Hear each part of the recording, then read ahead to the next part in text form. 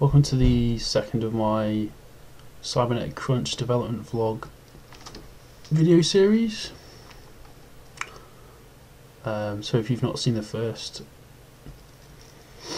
video I did on Cybernetic Crunch, then watch that first before watching that to give a bit of context. So Cybernetic Crunch is a game I'm developing in my spare time currently, tracking the video game progress. In this vlog I'm going to deal with a few different things.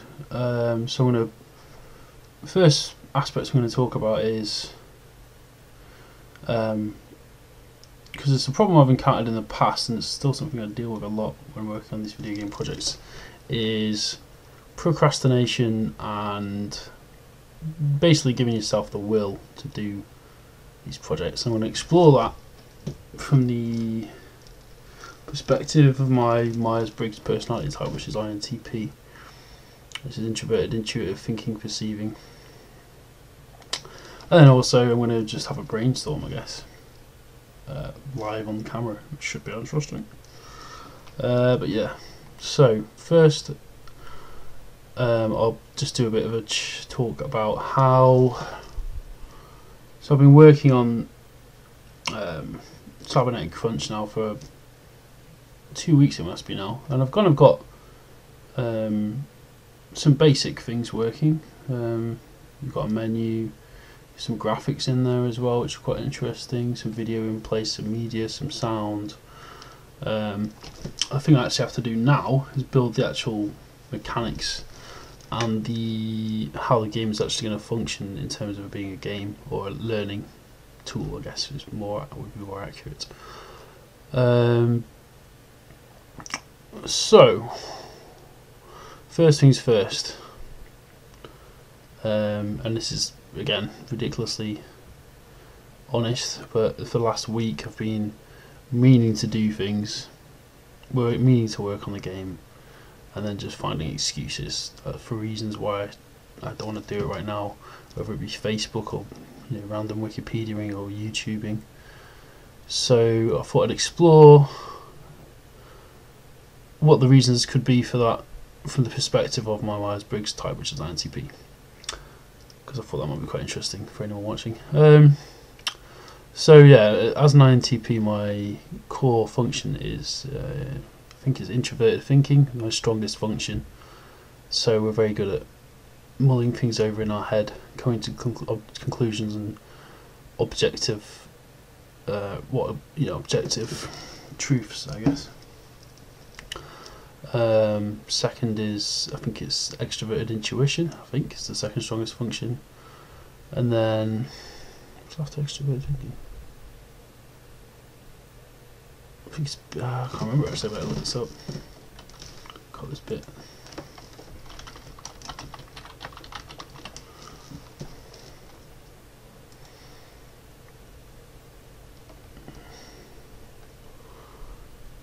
Yeah, so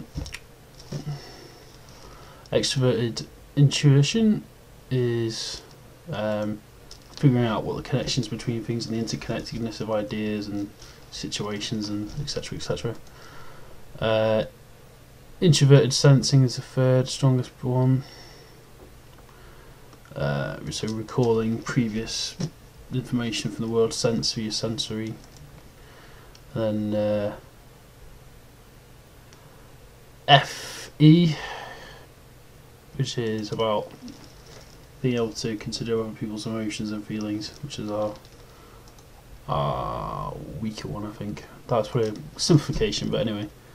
So yeah, it's been a crazy week for me really, because personal events that happened in my life. I lost someone in my life, so that kind of hit me a bit hard, I think, and I've not really been able to concentrate on much apart from focusing on trying to figure out how I feel about it, I guess, and then obviously feeling that sometimes, and then it's just kind of gone on the back burner, I guess, in a lot of respects because of that, because of me trying to figure out exactly how I feel, I guess. So I should probably try and make this somehow useful. I think, and this is the process I'm going to start going through now, as an INTP, obviously I've got this very good abstract systems and building abstract systems and evolving abstract systems of thought, which is obviously why the subject of cybernetics appealed to me, because it seems to me like a subject which is deep in abstraction and deep in abstraction, but also abstraction unveiling a truth within the abstraction, if that makes sense, or something concrete, or trying to figure out something concrete. So that's why the cybernetics idea appealed to me. So yeah, I think next steps are going to be, I'm going to map the systems and the game mechanics using whatever software. I might use Tyranno Builder and just make a draft version in that, i.e. the process of developing on the fly and coming up with ideas on the fly. I might make another good angle to go down, which is basically how I've been doing it so far, is develop the graphics and then from that try and create the aesthetic and the kind of game mechanics based on the pre-existing graphics that I'm creating. So kind of a philosophy of, you know, creating the aesthetic, and then the aesthetics dictate the form, I guess, or the game, or the mechanics of the game. And then yeah. So what else was I going to talk? I was going to talk about what's the third thing? I've forgotten now. Yeah, I'll show you some footage from the game itself as at present. It's okay. It's just, there's a few things you can click on. There's nothing really there of any meat. I'm hoping to create something that's quite. It's only going to be a short gameplay experience, learning tool experience, but I still want to create something that's at least rudimentary, interesting to anyone who's got interest in the subject. So, okay, as part of the getting more planned with it, I've set up a hack and plan, which is a game planning tool. I'll set that up. Should be useful. Which will help me plan out the different aspects of it, even if it's just at a very basic level, I guess. And yeah, I mean that's so ways to avoid procrastination, I guess, is another.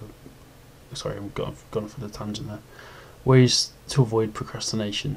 Yeah, the main thing to do with anything is just to do it and really force yourself to get into the zone. As soon as you do that, your kind of natural processes start. You start kind of connecting the dots, I guess, as it were, which is the extroverted intuition, and bringing that very powerful TI, I guess, in the INTP framework into play. So connecting the dots, connecting those abstract thoughts into something that's actually concrete, which hopefully will eventually be Cybernetics Crunch, which is, as I said, I want to make it just a simple thing. It's kind of like a side project for this summer, I guess, or for this period of the summer, before I then try to delve into stuff that's a bit more complex. And it's kind of like a primer really for my game design portfolio and for increasing my abilities in game design. Really, it's getting to creating something very simple, which can then, once I get those processes in place, when I have to repeat those processes for something which is a lot more complicated, I'll be a lot more prepped and a lot more kind of like willful, I think, to be able to do those things again. So yeah, it's kind of rambling, I know, this long bit. That's how I roll. Alright, thank you for watching. I've been Chris. Goodbye.